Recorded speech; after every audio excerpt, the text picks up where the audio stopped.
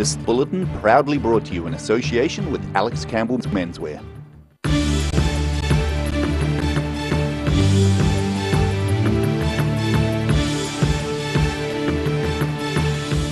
Tonight on The South Today, the multi-million-dollar redevelopment of Dunedin's waterfront came closer to being a reality today.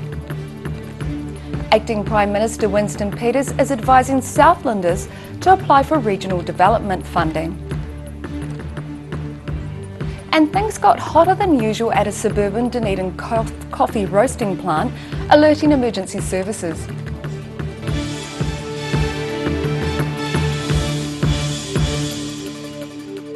Kia ora, good evening, I'm Melissa Barton. The multi-million-dollar development of Dunedin's waterfront has come closer to being a reality today. The government's announced an $820,000 cash injection for the project from the government's Provincial Growth Fund, with a further $60,000 going to the development of Otago's economic development strategy.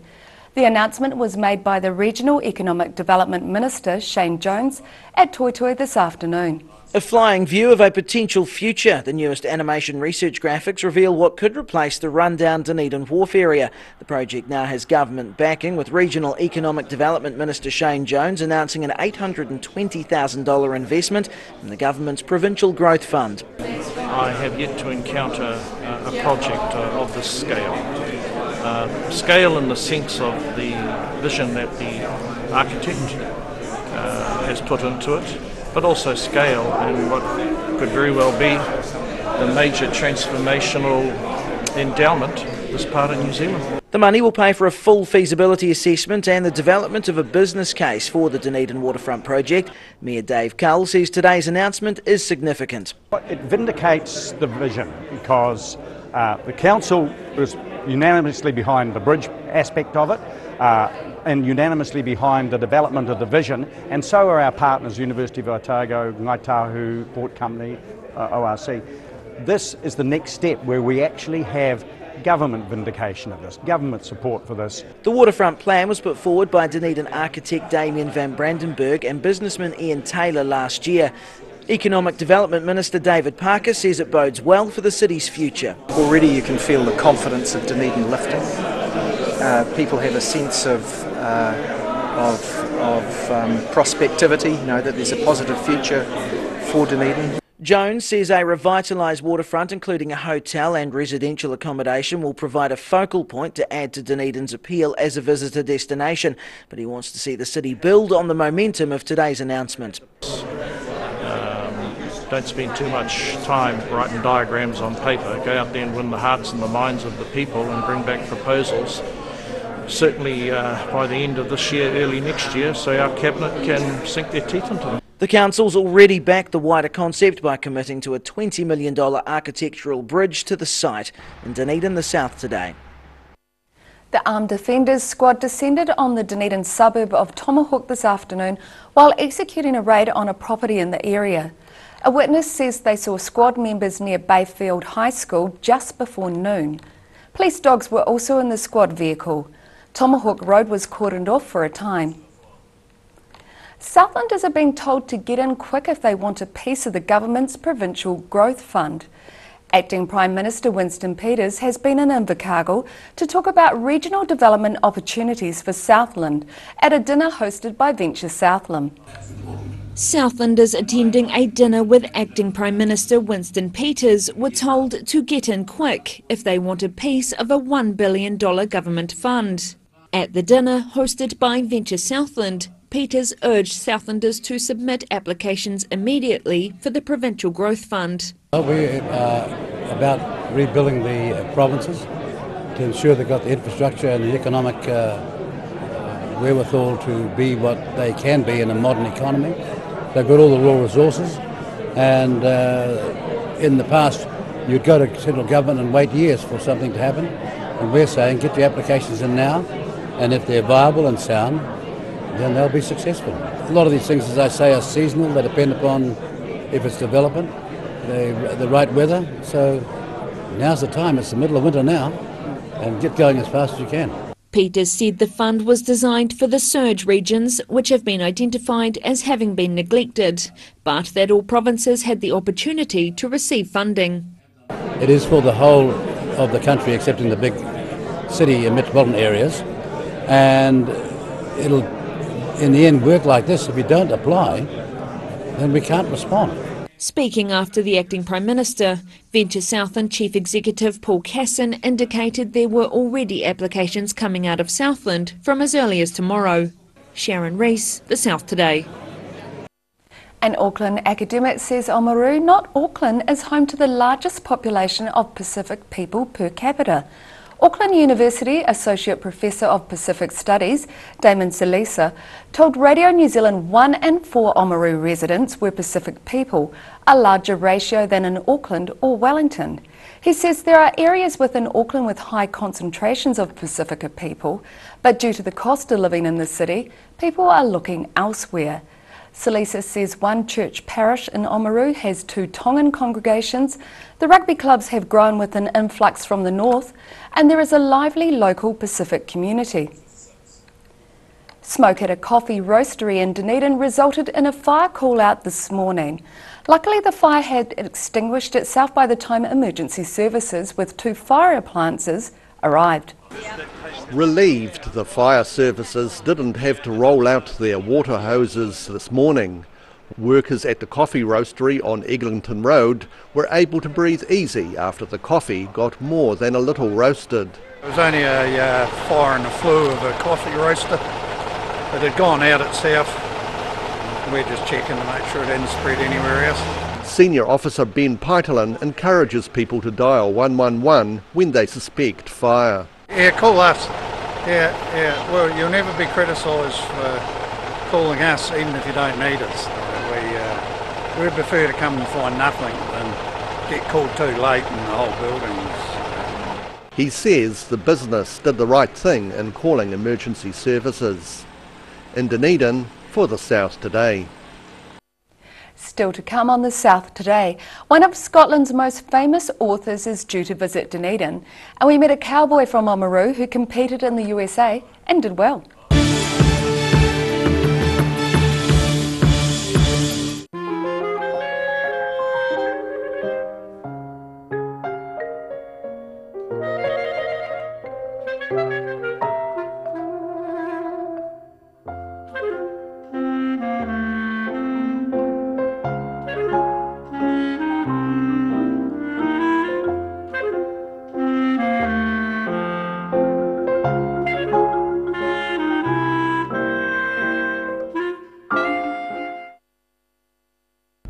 Oakley's Bathroom Solutions is locally owned and operated and is a name that has become synonymous with bathroom excellence. Exclusive to Oakley South Island, Danish design Vola, the modern day tap, remains a desirable choice. For over 140 years, the team at Oakley's has provided the highest quality bathroom products and plumbing supplies. For intelligent advice and smart service, come talk to the team or visit oakleysplumbing.co.nz. They've been moving earth for nearly 30 years. Locally owned and operated, Hall Brothers Transport is your one-stop shop when it comes to demolition, site clearance, recycling buildings, chipping trees, earthworks, drainage and roading. Nothing goes to waste. Hall Brothers Transport can get the whole job done from start to finish, no matter how big or small. Give them a call on 4771 141 or drop into 26 Creswell Street behind the railway station. That's Hall Brothers Transport Limited. If you're at risk of developing melanoma skin cancer, you owe it to yourself to have a mole map. Mole Map is coming to your area. Phone today to make an appointment. It could save your life. Being a big softie takes training. I've gone to great lengths to become even softer while still being strong and reliable. The new me is bigger and softer than ever. Cotton Soft. Softness and strength you can trust. Locally owned and operated Roslyn Mowers and Heating are warming up for winter with a range of mass-bought wood fires. For obligation-free installation quotes, sales, building consent assistance and after-sales service and parts. That's Roslyn Mowers and Heating. Step into Shop on Carroll and discover a shop full of treasures. We have a fantastic range of vintage and retro clothes, upmarket clothing labels, collectible items, beautiful jewellery, quality linen and the best range of vintage haberdashery.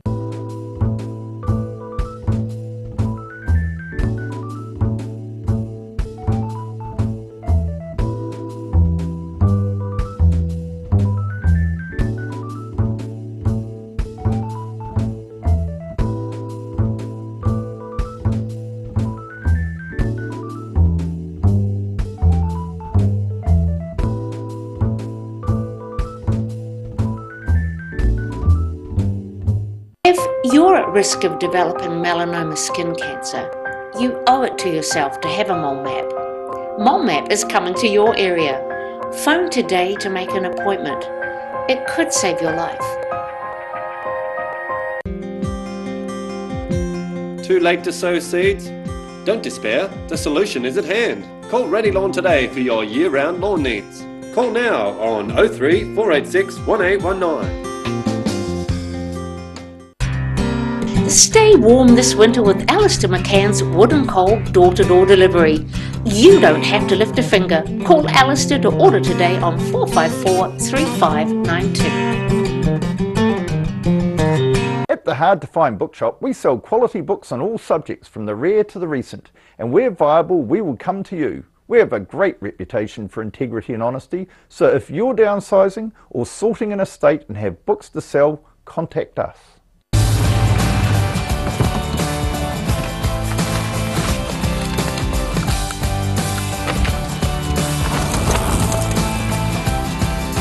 Helping New Zealanders to do more.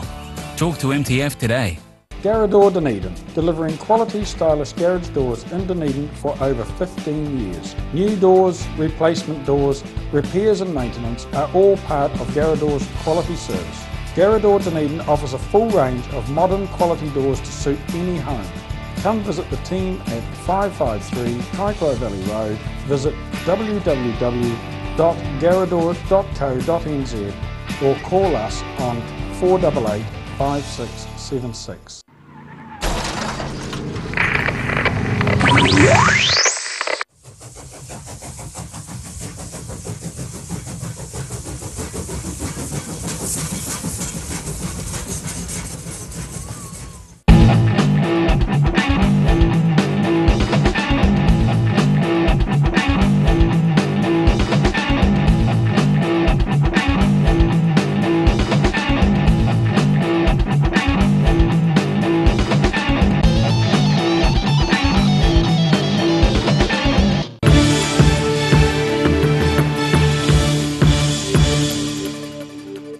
Welcome back. The writer of cult novel Trainspotting, Irvine Welsh, is coming to Dunedin in September.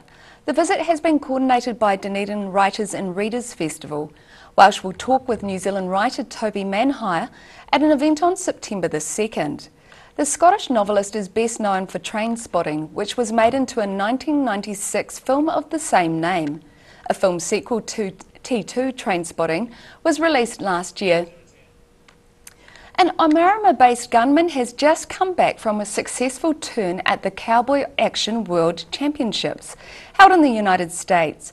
The event sees competitors wielding firearms typical of the mid to late 19th century in a Wild West scenario. Gunslinging skills of the Wild West. Charles Innes shows off his shooting talents, which were recently put to the test at the Cowboy Action Champs in the US. The sport requires competitors to dress the part and use firearms typical of the mid to late 19th century.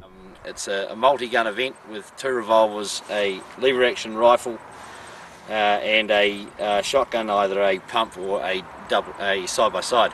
Innes, affectionately known as the Lindis Ranger, did well in recent World Championships in New Mexico and came top in several other events in the US. We had 4 other shoots leading up to the World Champs and I took out top duelist at each one of those. Cowboy action shooting, or western shooting, began in the 1980s. And Innes says it's an easy sport to get into. I was on the West Coast 6 years ago and went to Cowboy Paradise and had a go at shooting up there and came back here and looked up the nearest pistol club and started from there, really. He plans to return to the US in 2 years' time, aiming to take home the title. In Central Otago, for the South Today. After the break on the South Today, we see why some famous Canterbury landmarks are falling away, and we also look at how bad the weather is supposed to get during the weekend.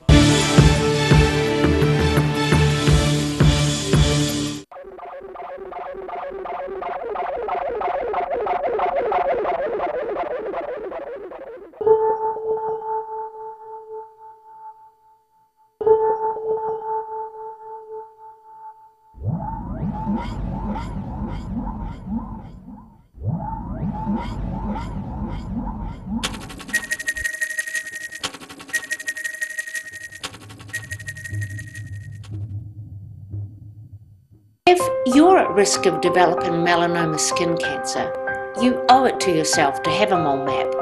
Mole Map is coming to your area. Phone today to make an appointment. It could save your life. It's Ellis Campbell Menswear's knitwear clearance. Buy one, save 25%. Buy two or more, save 33%. That's a third. Lots of New Zealand made and imported quality garments. Wool mix, pure wool, 100% merino, merino cashmere, merino possum, heavy work fisher knits, V-neck, crew neck, quarter zip, button collar, full zip, plain stripes, argyles, ferrules, self patterns, you name it, even some ladies' colours. Knitwear clearance. Buy one, save 25%. Buy two or more, save 33% on all of them. Ellis Campbell Menswear's, 3 stores.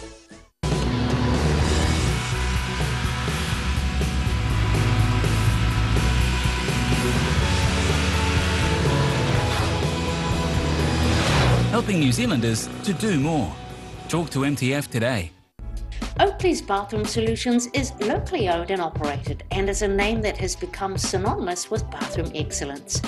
Exclusive to Oakley South Island, Danish design Vola, the modern day tap, remains a desirable choice. For over 140 years, the team at Oakley's has provided the highest quality bathroom products and plumbing supplies. For intelligent advice and smart service, come talk to the team or visit oakleysplumbing.co.nz. If you're at risk of developing melanoma skin cancer, you owe it to yourself to have a mole map. Mole Map is coming to your area. Phone today to make an appointment. It could save your life. Locally owned and operated Roslyn Mowers and Heating are warming up for winter with a range of Massport wood fires. For obligation-free installation quotes, sales, building consent assistance, and after-sales service and parts. That's Roslyn Mowers and Heating. Stay warm this winter with Alistair McCann's Wood and Coal door-to-door delivery. You don't have to lift a finger. Call Alistair to order today on 454 3592. Helping New Zealanders to do more. Talk to MTF today. They've been moving earth for nearly 30 years. Locally owned and operated, Hall Brothers Transport is your one-stop shop when it comes to demolition, site clearance, recycling buildings, chipping trees, earthworks, drainage and roading. Nothing goes to waste. Hall Brothers Transport can get the whole job done from start to finish, no matter how big or small. Give them a call on 4771 141 or drop into 26 Creswell Street behind the railway station. That's Hall Brothers Transport Limited.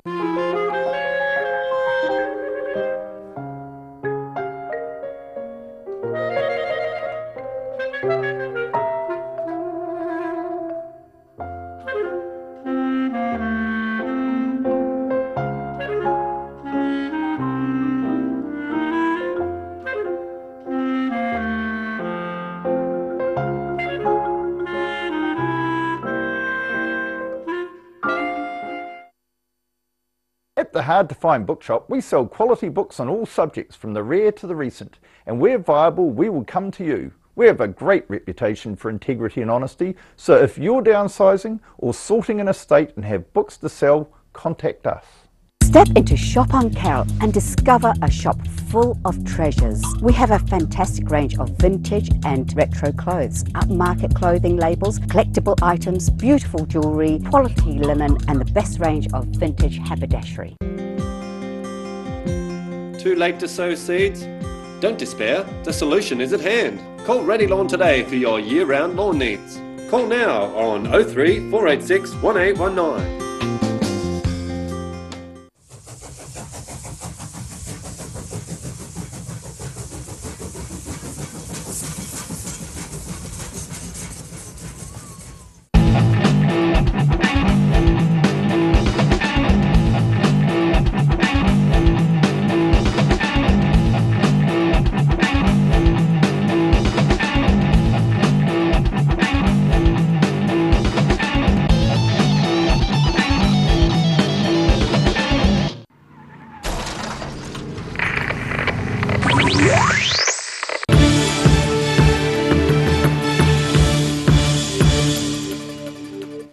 Thanks for staying with us. It's quarter-final time in the Super Rugby competition, with the Highlanders taking on the Waratahs in Sydney. Head coach Aaron Mauger has named his strongest side for the match. The team's All Blacks return, including Ben Smith, Aaron Smith and Luke Whitelock, as well as centre Rob Thompson. This is the 5th consecutive year the Highlanders have made the playoffs, finishing in 6th position at the end of the round-robin stage. The match kicks off at 10 p.m. New Zealand time this Saturday from Alliance Stadium in Sydney. The seawall Wakanui in Canterbury has been permanently damaged over the years through erosion, and there's no sign of it slowing. The Ashburton Courier's John Keast visits the sea cliffs to survey the damage. Mid Canterbury's cliffs are a snapshot in time. The riverstone, soil, gravels of all sorts, and the experts say there is nothing quite like them anywhere. The sea cliffs extend for 70 kilometres, and these here at Wakanui, near Ashburton, are estimated to be between 30 and 40,000 years old. They are very fragile, and the layers of clay and gravel have been eroded by a relentless Pacific. Scientists believe the original coast of their South Island was 55 kilometres further out to sea than now. The sea has cut into the gravels, producing the crumbling cliffs we see today. Erosion is a problem along this coast, and further along at Hakaturi, a row of batches was removed because of the fear they would, one day, fall into the sea. And a section of car park there has been closed because it too fell away. The area is always changing, and environmentalist Mary Ralston says a total log was found recently at the base of a cliff further south at Coldstream. That log has been dated, she says, at around 3,400 years old. It may have been grown locally or been carried down a river further up the plains. John Keast, The South Today. And now recapping tonight's top stories on the South Today. The multi-million-dollar redevelopment of Dunedin's waterfront came closer to being a reality today following a sizable donation from the government. Southlanders are being told to get in quick if they want a piece of the government's Provincial Growth Fund by the acting Prime Minister. And things got hotter than usual at a suburban Dunedin coffee roasting plant. However, a small fire was out by the time Fire and Rescue New Zealand arrived. And now a look at what's happening in tomorrow's ODT. Welcome, Paul Gorman. What have you got for us in tomorrow's paper? Brought to you by... said there about the extra money from the government for the harbourfront development. So Shane Jones was in town, $820,000 the government is going to stump up to help with the feasibility study, which is great. Apparently the Minister also talked about the engineering hub idea in Dunedin and supporting that. Possibly Hillside, a resurgence of something at Hillside, and maybe more logging ships. So things are looking really positive. I know, that sounds really good, doesn't it? It's a lot of stuff, but I mean, you know, that does sound good for the regions. Yeah. We've also got something that's sort of aligned with that, the hospital jobs, the amount of work that's going to be needed to rebuild the hospital. Basically, that is going to require hundreds of people, and they're saying that will also need significant government funding. So that kind of ties into that as well. So, you know, Dunedin in the next 10, 20 years could be a pretty busy, pretty vibrant place, workers. So I hope those lights sort themselves out, and otherwise we're going to have traffic jams. That's right. That's really good. We've got heaps in the paper. I'll just mention a few other things. The Inside Out the Gardening page. Basically, what do you do if you're downsizing? So, you know, maybe put things in pots, take clippings throughout the year if you know you're moving, so that you can move some of your garden with you. It's quite interesting. We have a very strong editorial tomorrow on the census and how it failed this year, you know, with it being electronic. Yeah. And a really strong story in the opinion page about Trump and Putin meeting, and it's Gwyn Dyer's column. He's very clever, and just talking about there's obviously some kind of hold that Russia has over Trump, and it's really well worth reading. That's great. Plus we have the sports tab as well. So if you like rugby, it's all about rugby tomorrow. If you don't like rugby, maybe wait another day. Maybe wait till Saturday. Yeah. Fantastic. So there's something for everyone in tomorrow's ODT. And now it's time for a look at tomorrow's weather. Tonight's weather proudly brought to you by MoleMap. Starting with today's southern view, taken of a cat enjoying the midday sun and a copy of the ODT.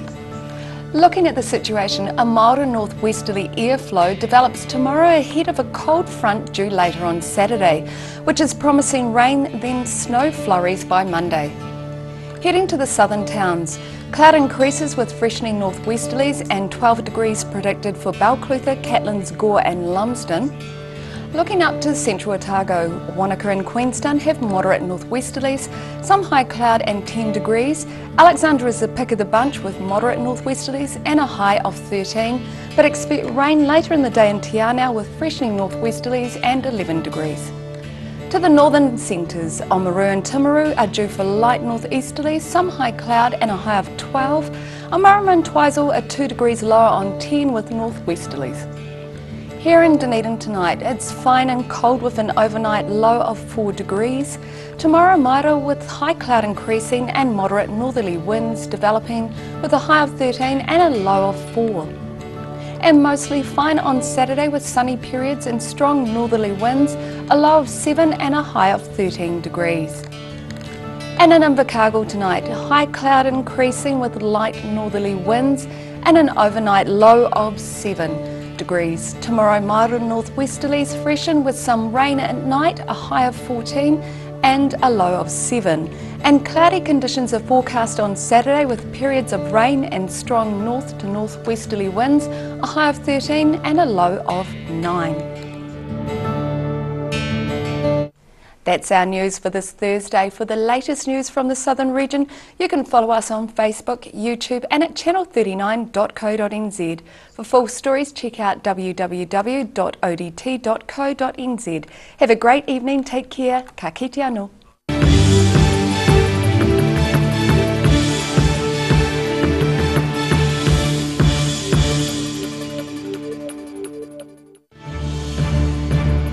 This bulletin proudly brought to you in association with Alex Campbell's Menswear. Supporting local content so you can see more of New Zealand on air.